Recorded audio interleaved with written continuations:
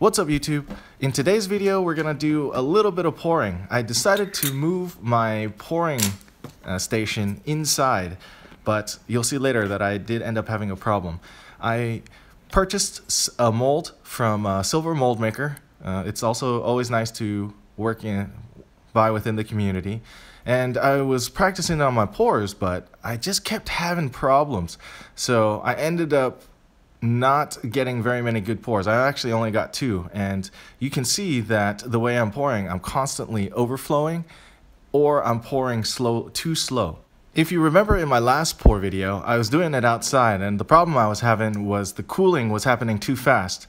So I decided to move it in. Obviously I have a few things I need to change. It's not the smartest thing to put wood down when you're pouring something that actually sets wood on fire.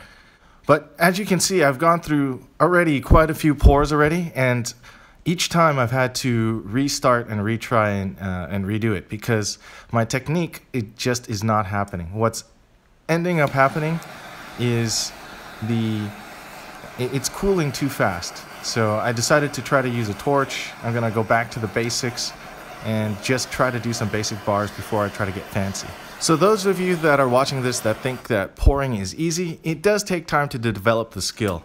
Now me personally, I don't have a lot of time, I don't have a lot of the right space, so I'm documenting every little step, and this is literally the 3rd time I've poured silver, and I'm already trying to pour into a rather, shallow mold, and not in the best circumstances. But that's not an excuse, it's just the way it is. I'll adapt to it as I get better to this.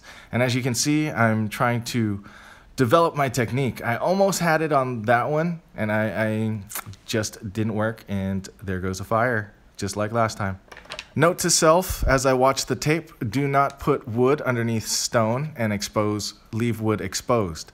So as you can see, I'm still trying to get an idea of flow control. I realize that most of the problems I'm having is just the fact that I'm not pouring often enough. I don't get enough practice. I don't have the control that some of the other guys, the better pourers, do, and where I really watch and I study. But now that I'm doing this recording and I can see a little bit more of what I need to do and kind of change things up a little bit, I realized going through this process and also talking to Silver Mold Maker, so shout out to him for both providing the mold and also some advice, that ultimately the problem I'm having is that my mold is too cold and it's solidifying too fast and just kind of rolling off the top. The other problem is I'm just not controlling the molten silver well enough to get a steady stream. It's just too much on and off, so that's also another area that I need to work on. So the next time I try to pour, I'm going to make a couple of changes. The first one is I'm going to heat up the mold a little bit more using a hot plate. That was a suggestion by Hi-Ho Silver, and I've seen it in other places in other videos around YouTube, so I'm going to try it out. One other obvious problem is that I'm using a crucible that's too big. This is the 2 kilo or 100 ounce crucible, and my flow control isn't as good with deeper molds. After a while, I eventually got frustrated and decided to go back to just regular bars just to try to get back to the basics, because honestly, I just tried to get too far because I was excited I got the molds in, but I didn't practice my way up with just the regular bars. And you know, there's some people that can do that. I'm a little shaky, so that's just me.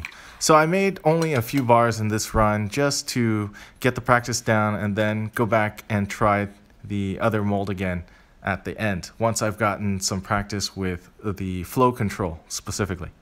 And you can see that the stream is much better in this mold than it is in the other mold, and I'm not exactly sure why.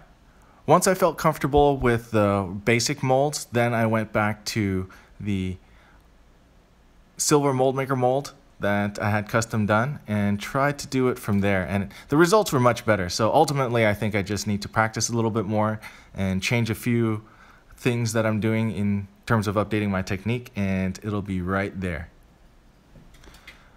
This next pour was my final pour, and it just so happened that it all came out and worked out just right. So thanks for watching, hope you liked it. Give the video a thumbs up and make a comment if you like. Thanks for watching.